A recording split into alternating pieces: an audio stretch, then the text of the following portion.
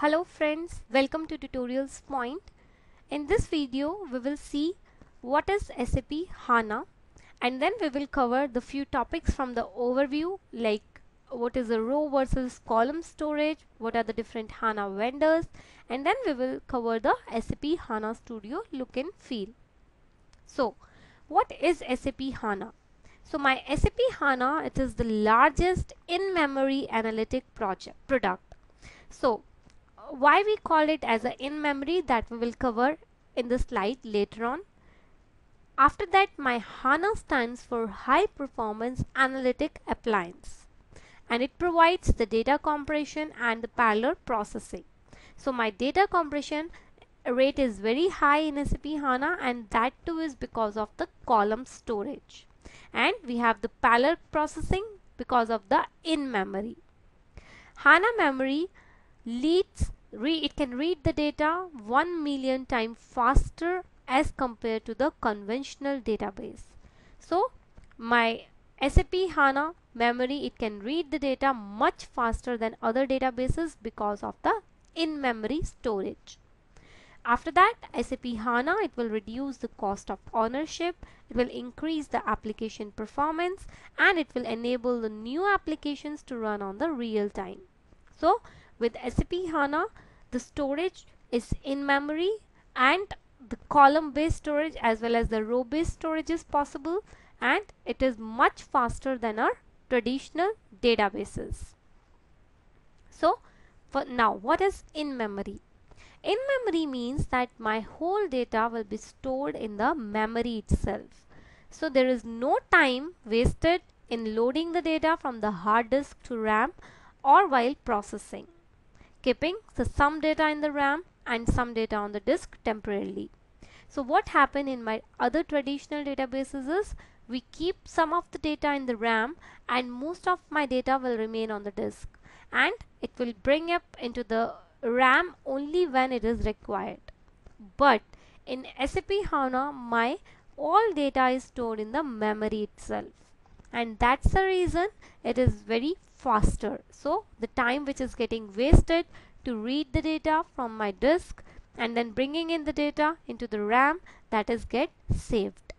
Everything is in memory all the time, which gives the CPU quick access to the data for processing. So here in this we can see that the database is stored in the RAM. So this is my RAM, this is my HANA database, and this is my traditional database. So basically what is happening here is that the copy of the database is stored in the hard disk, and my most of the data is stored in the RAM itself. So the calculations, everything is very fast because we have everything in memory.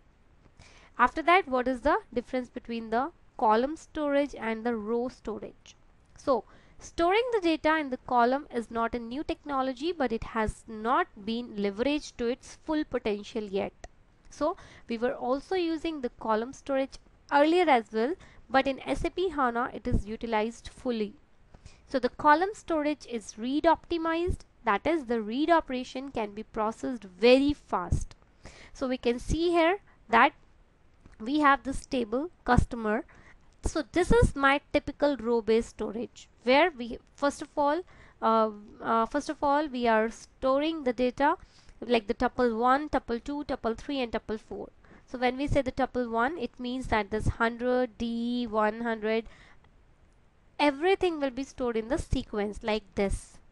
But when it comes to the column based storage, so when it comes to the column based storage, so in this we can see that my data which is of similar data type, it is getting stored sequentially. So that's the reason the compression is very fast, aggregation is very fast, because the similar data type of data is getting stored sequentially. So this is the row based storage in the memory. It will look like this, that is 100, D, 100, but my column based storage is like this, wherein I have stored the data which is similar which is of similar data type. So HANA handles this well with the data merge. So the column storage will perform very well while reading and write the operations are taken care by the in-memory computing engine in some other ways. So basically it is optimized for reading as well as for writing. So these are my SAP HANA vendors. So we have 11 vendors for SAP HANA hardware, which are Cisco, Dell, IBM, HP. We have few others as well like Lenovo, Huawei, NEC and Fujitsu. So my SAP HANA hardware is much powerful as compared to the other traditional databases.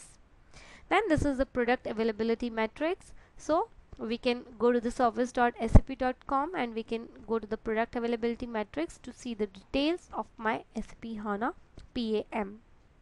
So this is the typical sizing for the SAP HANA. So we can see here the RAM and then the compression ratio, then the disk and the log and the CPU.